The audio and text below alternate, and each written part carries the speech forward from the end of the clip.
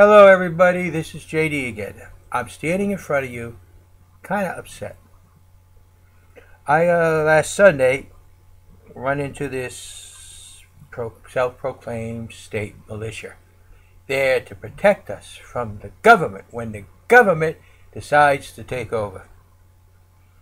And I had the audacity to tell him he's nothing more than a coward. Oh, he took assault, and that ain't all I told him. I said, you guys do nothing but play Boy Scouts. You're nothing but Boy Scouts. And I should know because as a Scoutmaster, which I was for several years before an assistant, when you go camping with the boys, they all want to do one thing. Play war in the woods. What does the state militia, these militia people do? They all dress up in their camis, they get their guns, they get their packs, they get whatever, and they run into the woods and they play Boy Scouts. Because Boy Scouts play war games. Oh, but we're using real guns. Yes, because as a Scoutmaster, I would not allow any of them to have a gun on a camping trip. Heck, most don't even know how to use a real gun. People don't realize guns only kill. The purpose of a gun is to kill. Ask any real hunter. He'll tell you. When he shoots at an animal, for a deer, let's say, or a bear for food or whatever, and he doesn't kill it, he says, that's a miss. I wounded him, but he got away. That's a miss. A kill is the only thing that counts as a hit. So guns have only one purpose, to kill. Understand that truth. Understand what this video is about. It's about you all being cowards. Whoa, wait a minute, that's a very strong word. Well, I'm giving you all a chance to stand up against the United States federal government and say, we the people will have a Congress that is there to serve only the people of the United States of America. Not the UN, not the special interest groups, not the rest of the world. Only to serve the will, the desire, the wants of the people. Our Constitution will be as it is written. Not the way we would like it to be written. We will not leave out parts we don't like or pass laws that go completely contrary to our Constitution and ignore the Constitution. There are several laws right now that are worded exactly opposite of the Constitution. Prayer in school. The very First Amendment says we can't pass any regulations or laws or judgments regarding the free exercise. Prayers in schools restrict the free exercise. How about the law about child being born in the United States whose both parents are legal aliens? Hup, he's got to leave. Wait a minute, the Constitution says at birth that child is an American citizen. Who gives the Congress the right to take away the privileges, the promises, and the rights of that individual child? Who gives Congress the right to take and ignore the Constitution on just those two incidences? I heard something about owning property and how this owning property thing, and truth is, in this country, nobody absolute owns property. No one. You and I got a house, I pay for it. But eminent domain can take it any time it wants. That needs to be curbed. That needs to be restricted. True, what Trump says, without eminent domain, we wouldn't have highways, we wouldn't have piers, we wouldn't have navigable waterways, we wouldn't have bridges crossing the waterways. We wouldn't have airports. We wouldn't have parks. We wouldn't have schools.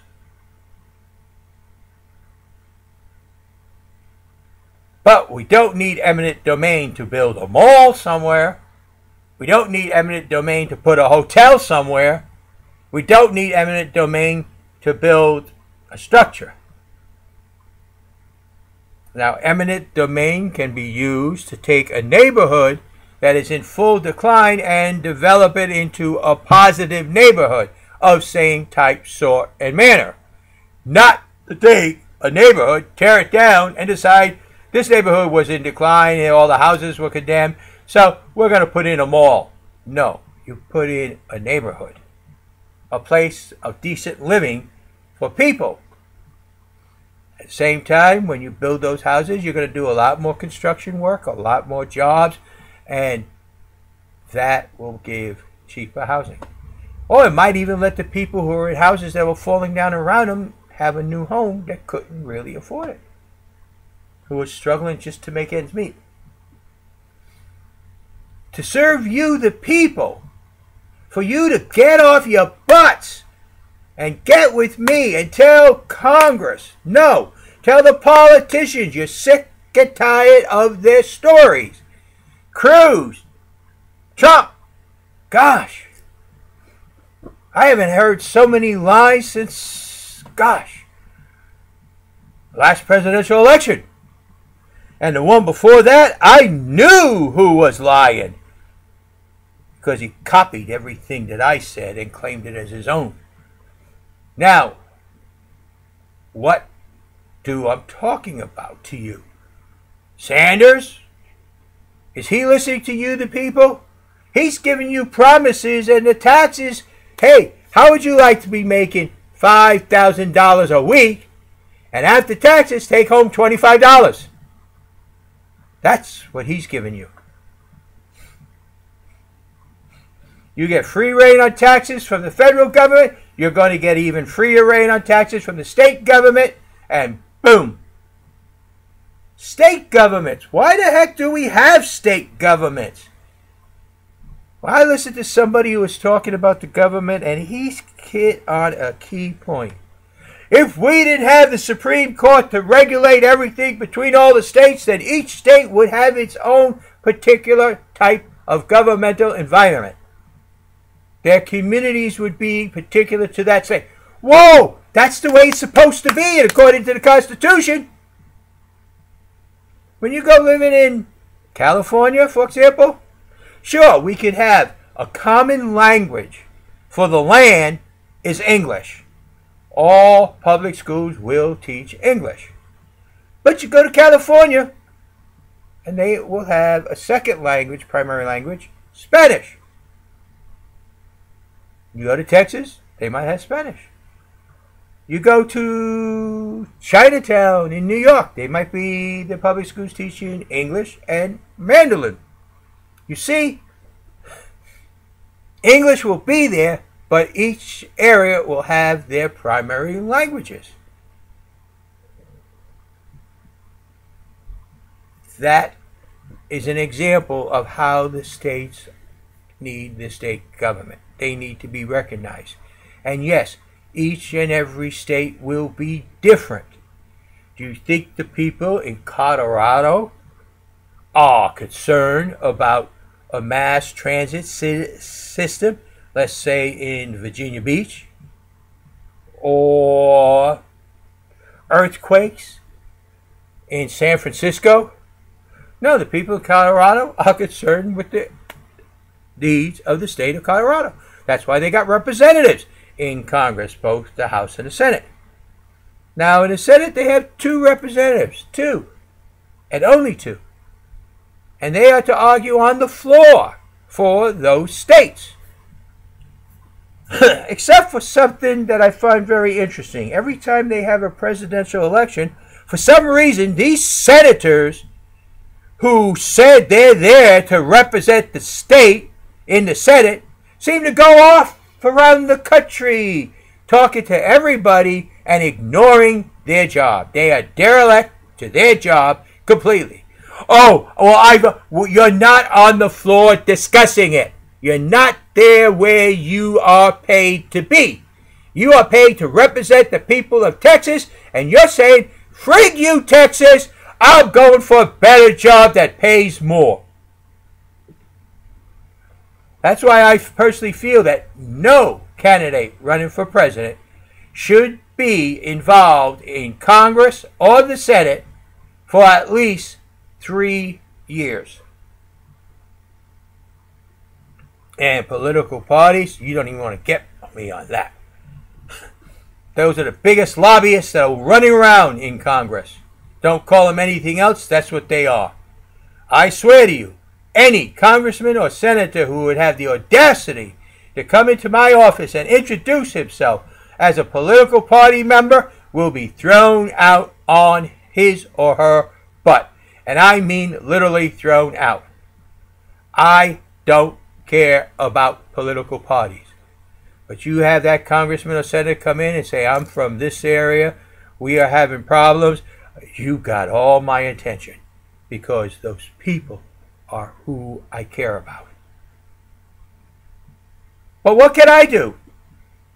I am giving every one of you on all my sites that stand there and post all the complaints you want about the government and do absolutely nothing.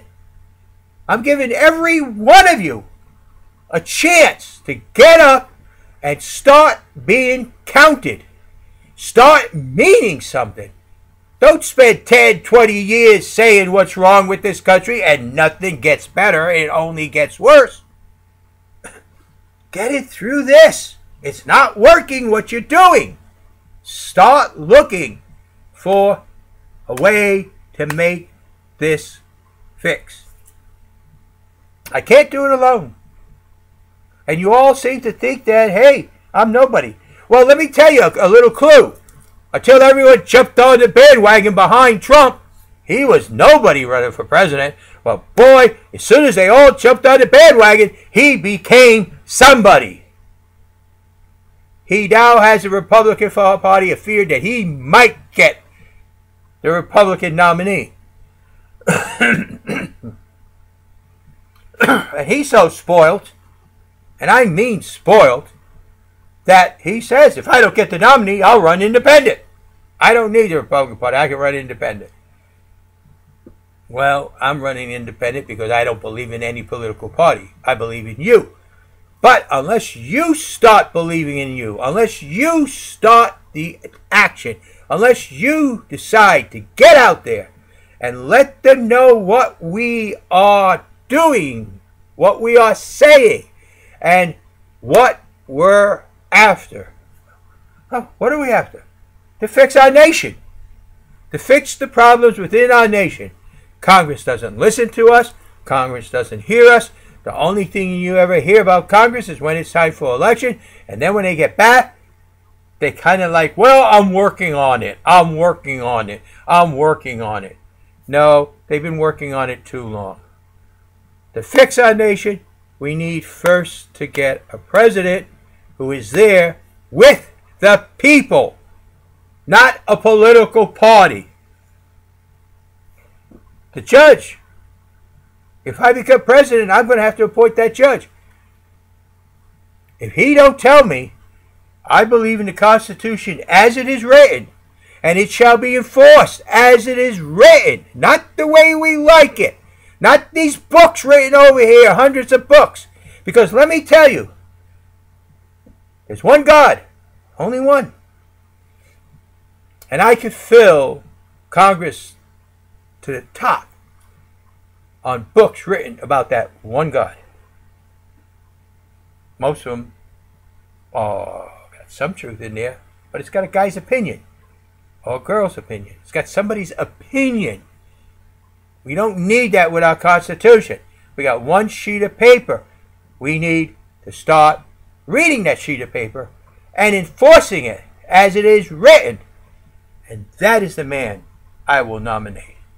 Not liberal, not conservative, constitutionalist. A sole believer in the Constitution. The right of the federal government, the right of the states, the right of the people to be independent, yet joined together under a common cause. Us, the people, and the promises made in the preamble. That's what it's all about. That's what I'm about. And until you all realize what I'm saying, until you all realize, get off your butt and get out there. Start telling the world, I mean the whole world, about JD. Start pushing. We can't fix our nation. Those of you who don't vote, you're worst of all, because you alone can control the election. Those of you who find all the problems that you complain about, I don't care what party you belong to, you are there just as much problem. And you can solve the problems, but only us together as one people. There's things in Fargo they are concerned about, but not the same things in St. Louis, not the same things in New Orleans, but they all need to be heard. There's things in San Francisco, but they're still not the same things in Los Angeles or San Diego. But those people need to be heard. There's people, there's things New England deals with. Each state. And then you got New York City. Then you got New Jersey. Then you got Mid-Atlantic. Then you got Florida. Different things they're all concerned about. But they are still one people, one nation. And they all need to be heard. Not the Republican Party with their party platform. Not the Democrat Party with their platform. No, these representatives need to become representatives of their people, so that our Congress can become a servant of the people of this nation. Hey, that's what the Constitution says. That's what I believe in. And the 10 First Amendments, I call the 10 Commandments of the Constitution. They are the greatest fears our forefathers had. But the forefathers gave us a tool to correct all these problems. But none of you are using that tool to its fullest extent. You sit on your duff. You complain about this. You go play Boy Scouts in the woods. You do whatever you want, but you do nothing. You're afraid to stand up to the federal government and say, no, I'm not voting for a Republican. No, I'm not voting for a Democrat. I'm voting for a statesman. Someone who doesn't believe in what garbage you are all putting out. Someone who believes in me.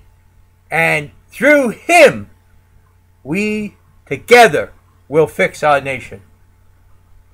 Hey, that's what it's all about. But I can't do it alone. How many times have you heard me say that? I cannot do it alone. Without you, and without your effort, and without you getting out there, and without you doing what is needed to free our nation from this political prison that we are locked in, there's nothing I can do. Hey, get together with me. I'm here in Virginia Beach, Monday through Friday at the store, Bob's Gifts and More. You can look it up. Go bobsgiftsandmorestore.com. He'll give you the address. You can come right here, meet with me, talk with me, see if I'm real. JD is real. Hit me with the hardest questions you can. Hit me what matters to you. Because remember, my first promise is to bring your word to Washington, D.C. When you tell me what matters to you, I now know it. I can bring it. But when you sit there and you complain on how bad the government is and nothing else, I know nothing else. How can I bring your voice to Washington, D.C. when you are nothing more than a stale record of what everybody else is saying. You have to believe you matter more than anything else. Because the truth is, to our Constitution, to me, and what should be our Congress, though it is not, you are the most important part of our nation. Thank you for your time. I'm sorry I have to call you all cowards, but with you all sitting back there doing what you've been doing for years and not getting up to be counted, what else can you say? You've been doing it for years and years and years, and it's only getting worse and worse and worse. Hey, at least Albert Stein can't call you an idiot, because it's not staying the same. You're doing the same thing over and over and over again. It's not staying the same. It's getting worse each time. It's getting bad and badder and the baddest, and still more bad is to come.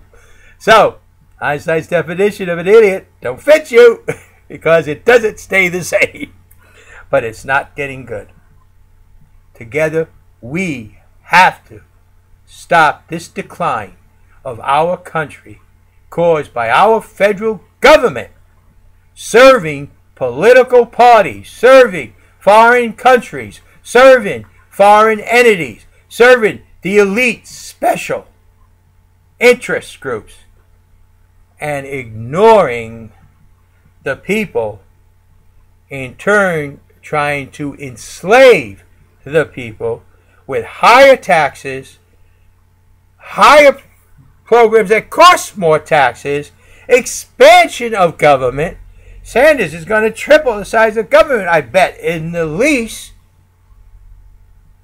Hillary's going to increase the size of government. Trump doesn't know what he's doing. Cruz is lying. Rubio, he's got a good heart. But he'll be another Obama. So what are we going to do? How are we going to fix things? Listen to me and say, oh, JD's full of crap. JD don't know what he's talking about.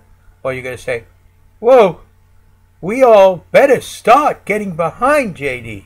And together, we all will, not can, will fix our nation. Thank you for your time. This is JD. Have a nice day.